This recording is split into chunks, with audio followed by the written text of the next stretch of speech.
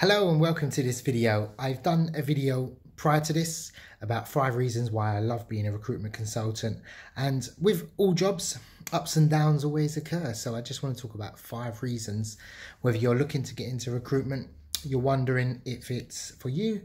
These are 5 things that may or may not put you off. Now this is going to be a bit of a negative, however it's somewhat realistic video, so you'll know what to expect if you're looking to become a recruitment consultant. And if you are working in recruitment, whether you've got your own business or you're working as a consultant, I'm sure you're going to share some of these views. So the number one thing that stands out to me is a lot of things are out of your control. So the first one, I'll put it down as communication.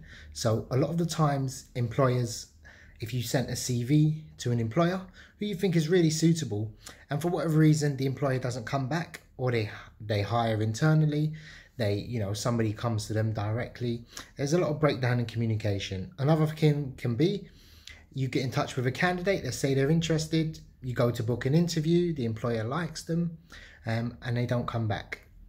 So they've either secured another job or they've changed their mind, they've got a counter offer. Now counter offer is another thing. If someone goes through the interview process and they're all happy and they don't show up for their first day, and you're left wondering why. So in terms of that, it's, it could be a number of possibilities. They've received a counter offer and then they don't communicate it with you. You're left a little red-faced and slightly out of pocket because it comes off your figures and your target as well. So with that, bringing me to second point, which is targets, KPIs, and also the threshold, which I'll go into. So KPIs varies different companies from company to company. Now the KPIs can look like, you have to make 50 calls a day, or you have to make 20 calls a day, or 100 even, I've seen. I've worked in a place where you had to make 80 calls a day, which pretty much everybody faked, and the boss never, figured it out. He just thought, what a wonderful team I've got.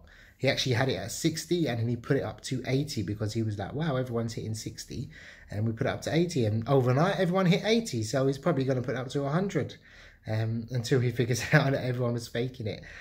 So yeah, KPIs, you can get KPIs. What I mean by that is you've got mini targets in your day, so or your week or your month. Now the small KPIs around excuse me, you have to send the amount of KPIs. Wait, you have to send, sorry, that the cough threw me off, but you have to send a certain number of CVs, and you also have to book in a certain number of interviews. They're there for a reason. A lot of companies think if you hit these targets, you're gonna, no matter what happens, miraculously you're gonna make money, which isn't always the case. I mean, I have one of the lowest CV sends, but also my target that's important to me, and the only one that really matters, is revenue and the amount of placements and the amount of people you end up helping to get a job, and also helping companies to get the people that they need. So, it took my boss a while to sort of, understand that, but, it works for me, it might not work for other people, and KPIs are there for a reason, but they're used as the bread and butter in most companies. So it's really off-putting. If you can't hit those targets, you're just, chances are, especially early on, they'll see it as you're not good. Another thing that does get me down in the dumps is the threshold. And the threshold is what you have to earn before you earn commission. So usually companies on average would have a target of £10,000 per month, and you have to make £3,000 to £5,000, and then anything after that would be, what you'll be earning in terms of commission. So if your threshold is £5,000 and you make 10,000, you'd only get paid on 5,000. The 5,000, whatever threshold you have, is there to cover your costs, and sometimes it does roll over to the next month. So if you haven't made any money this month, your next threshold would have to be £10,000. And a lot of good consultants have 1 or 2 bad months and build up a large threshold. And what do? They end up leaving. They go somewhere else so they can reset. And bosses put that in as a safety mechanism. Now, some good companies will not have a threshold, so always look into that if you're looking for a position. Which brings me to number 3, is the working hours. Typically, you've probably heard it's long hours, hard work, and it doesn't have to be.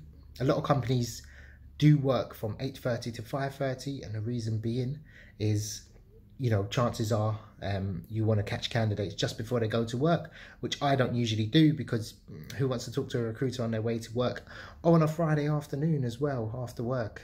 So usually lunch breaks work very well. So I mean, I don't mind not taking a lunch break, but most times out of 10, I just have a quick bite to eat as well with that. Bringing me on to the sort of next point, which would be you know, some times of the year are very quiet.